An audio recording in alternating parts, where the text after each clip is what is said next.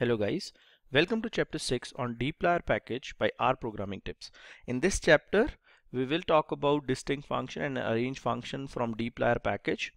So let's first load the package. I'm using library function here and I'm loading my dataset by making use of read.csv function here, and let's see how my data looks. So you can see that I have got college name private and I have got couple of numeric variables here.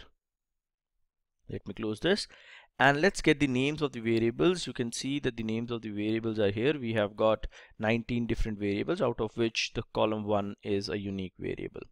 Okay, now where do you use distinct function? Distinct function gives you a unique values of a variables. So if you are looking to look at, let's say there's a categorical variable and you want to check how many unique values or how many levels are there, you can make use of this distinct function. You can also make use of distinct function with the numeric variables as well if you want to check like how many distinct or unique values are there in this variable. Okay, syntax is very similar. It's similar to select statement or your filter statement. All you need to do is you need to provide the distinct function, give your dataset name and the variable for which you want to look at the distinct levels in that particular variable. So let's run this and you can see that we have yes and no, two levels we have in two distinct values or two levels in private variable. Okay, you can also look for, it's not just that it takes one variable. If you want to look at the combination of unique values between two variables, all you need to do is just need to separate those variables by a comma. Okay, so I'm going to check for empty cars dataset. I'm going to look into cylinder and VS combination of distinct values. So if I run this, you can see that we have got 5 distinct values. That means that 3 are for cylinder and 2 for VS. So in actuality we should see 6 different pairs. However, it seems that the cylinder A does not have VS equal to 1 value, so we don't have this. But you can see that we got distinct pairs which we have between cylinder and VS. Okay, it's a very useful function. I encourage you to use this function.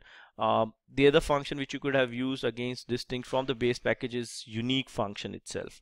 Okay, moving to our next function, we will talk about arrange function. So what does arrange function do?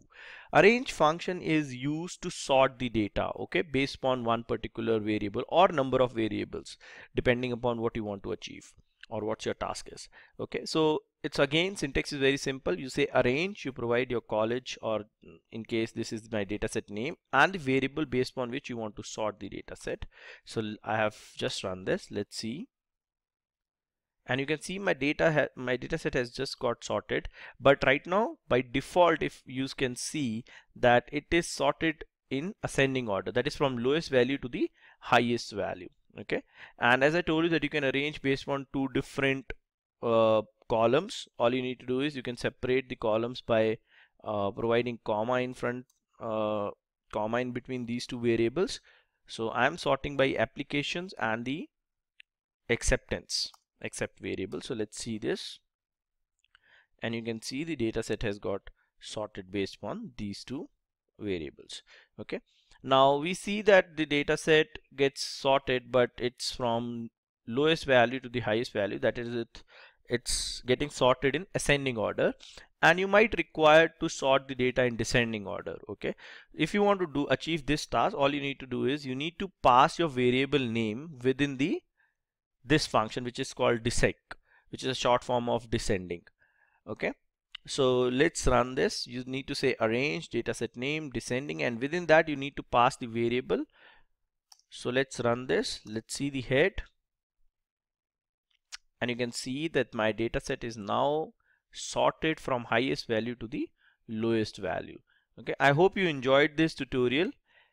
Happy learning, guys. Thank you for watching.